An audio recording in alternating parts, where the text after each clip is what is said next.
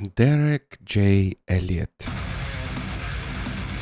You might have the realistic ghost cloth figured out, but I have one trick up my sleeve. I can make him cuter. Look, just joking, you guys. If you haven't seen it, Derek J. Elliott dropped a fire post on Instagram, mega tasty looking.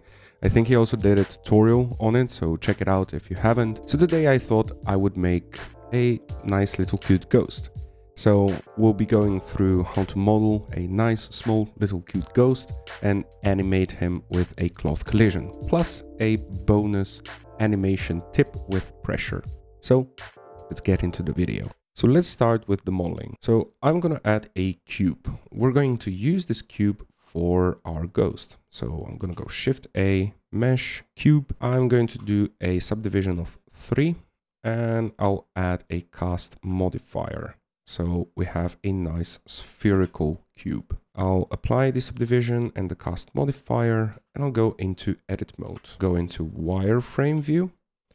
And I'll just select by pressing C and then selecting all of these vertices below. Press X, delete those vertices, and then using Shift Alt right click, select this loop down here. And just making sure by pressing S and Z to scale it down to 0. So you can see down in the left bottom corner that I've scaled the Z to 0. So that means it's perfectly flat, or at least it should be. I'm going to extrude this on the Z axis. Pull it down, and I'll do Ctrl R and put a couple of loop cuts, but I'm just making sure that the squares are nice and tight, so I don't want to have too much stretching, and I put them right there. Press A twice, Ctrl N to recalculate the normals. I'm gonna exit edit mode and press Ctrl A to reset the scale, so I have this shape. One thing I always struggled with was how to make rips in cloth, or rather those scuffed edges that you see. And I have a really simple trick for that. I'll do Shift A, Mesh, and add a landscape. Now, this landscape, if you don't have it, you need to go under your Edit, Preferences, search for Landscape, and you should have this Add Mesh and Landscape. I'll lower these subdivisions to 25 because we don't need as many. Lower those also to 25. I'm just going to drop it down to G. And now I'll just scale it on the Z axis, maybe scale it up slightly. Control A, reset the scale. Always remember to reset the scale, and I'll push it up slightly so it's intersecting. I'm just going to add a Boolean and I'll select the bottom, the landscape that we did earlier. You can now just move it around, decide where your creases are going to be, and then just apply it. I'll delete the landscape, and now I can just clean up very quickly this mesh. If there's any of these like strange edges, you can also close in, file them out, something like that. I can now select everything and press M, merge by distance. I'm not really bothered by the strange typography. This is a good example of just trying to be as messy as possible, because it will add a bit of frayed effect when it's fully done with cloth. I've just shade smoothed it, and now it's time to work a bit on the arms. So the arms are going to be that easy. I'm going to go into the side view. I'll just select somewhere in the middle, something like that. I can also go into wireframe, and I can choose both sides. Press W, loop tools, and create a circle. Now, again, if you don't have the loop tools, you can go under preferences.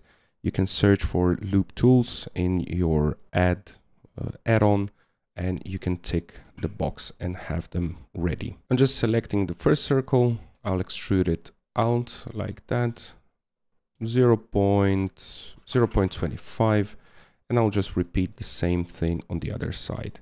You can also cut the model in the middle and then just mirror it, but it's fine. You can also be kind of precise with this method. I want to create a small face that's going to complement our character. So I'll just go here, press Shift Control B, and I'll bevel those vertices out.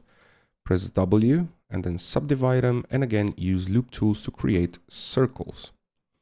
I'll also press X and delete those faces. So I have this, like a nice little face. I'm going to connect these loose vertices with J. So I'm just shift selecting both of the vertices and then joining them with J like that.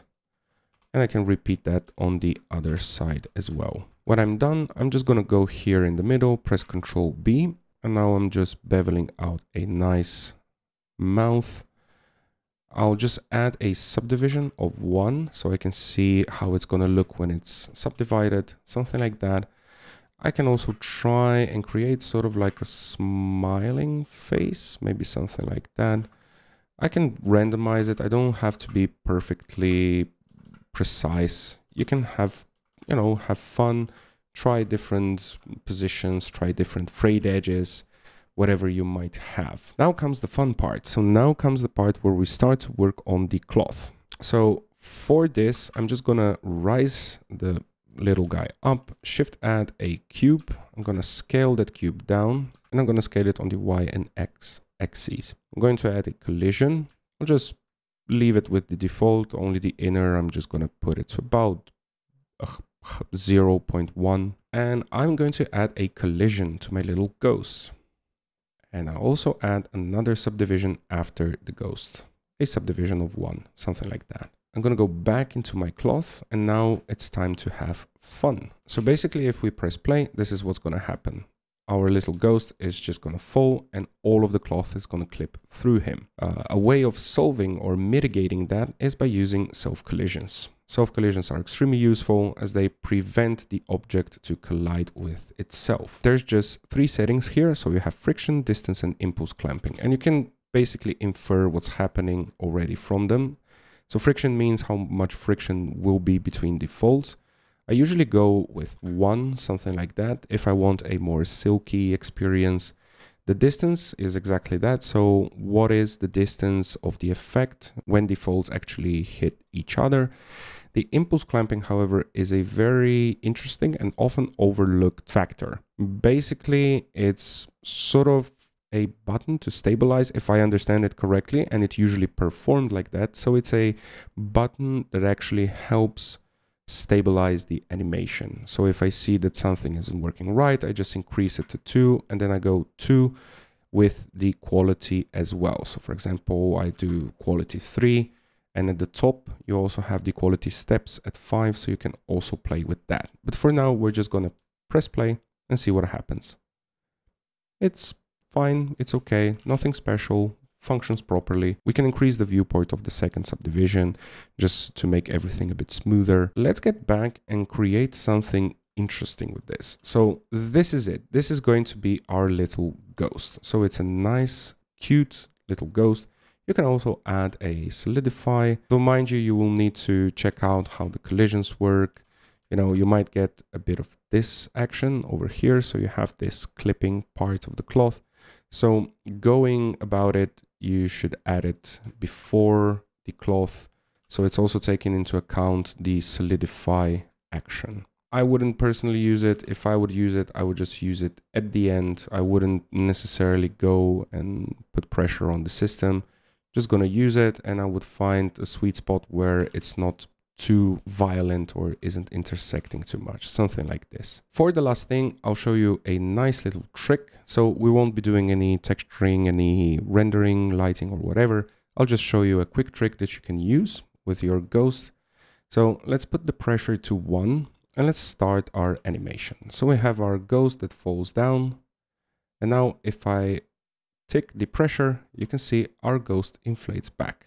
He does like a little spook, does like a small spook. You can increase the pressure to 2 to 3, though if you go too overboard, he's just gonna fly off. Now this, for example, it's fine, it's okay, but he springs forward.